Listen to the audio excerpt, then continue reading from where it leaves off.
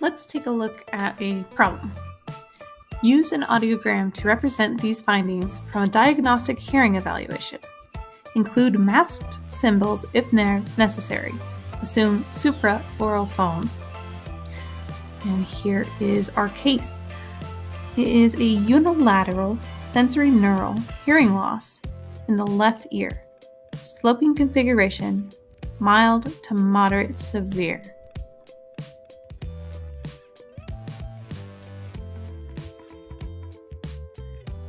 So let's take a look at an audiogram. I'll be using free software that you can use. I'll be providing the link in the description below so you can edit your own audiograms online for free. All right, so the first thing that we're told through our problem statement is that the hearing loss is unilateral. Uni, of course, meaning one. And we also know that the hearing loss is within the left ear. So we can tell that the right ear is probably going to be normal, or at least we can assume it is. So let's go ahead and put the air conduction within normal ranges. Go ahead and just put them at random spots here. It doesn't quite matter, just so long as it's in the normal ranges, of course. And then let's edit our air conduction on the left ear. Now our left ear is the one that has the loss, and it's a sloping, mild to moderately severe loss. Now in adults, we're assuming that it's an adult because it doesn't say it's a child. A mild loss has the range of 26 to 40 decibels, and a moderately severe loss is a range of 56 to 70 decibels. So let's start with the mild, 26 to 40. We'll go ahead and leave this here at 30. Go for 35.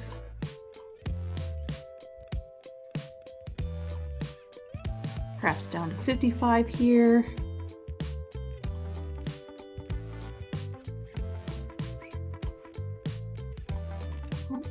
Maybe more so something like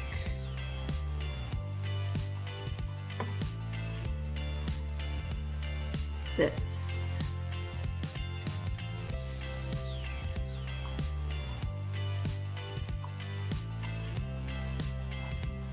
That way it looks a little bit more like a slope.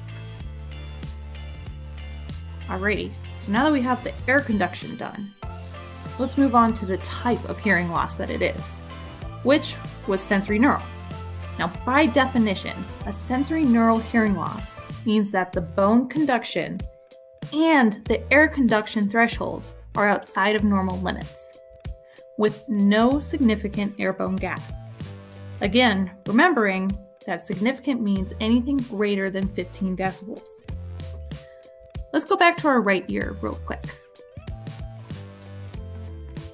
Our right ear is normal, so we can assume that the bone conduction is pretty much going to mirror the air conduction. Again, so long as it's in normal ranges, it doesn't quite matter. And then let's start editing our left ear. This is where it's going to get a little bit interesting. Now we said that bone conduction and air conduction are outside of normal limits. So let's draw something that closely mirrors this one as well.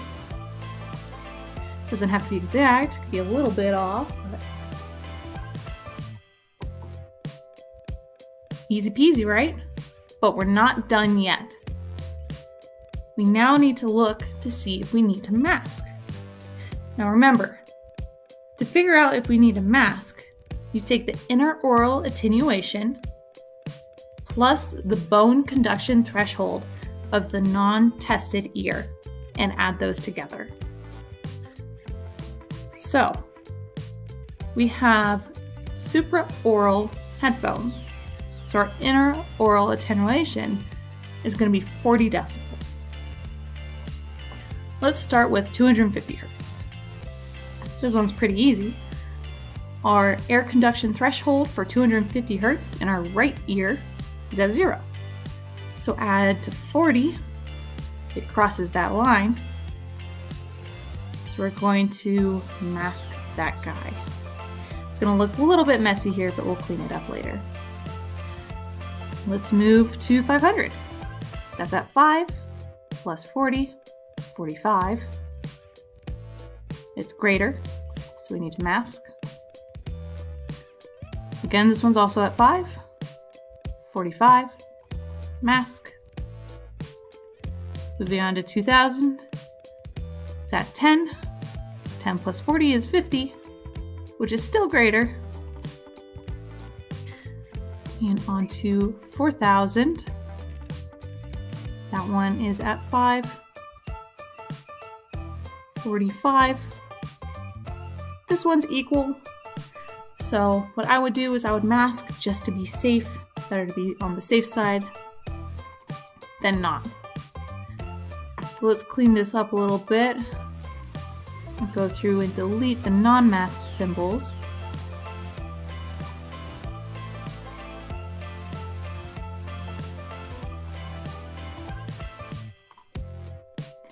And there we have it. This is going to be the audiogram for an individual that has unilateral sensory neural hearing loss within the left ear, sloping from mild to moderately severe hearing loss.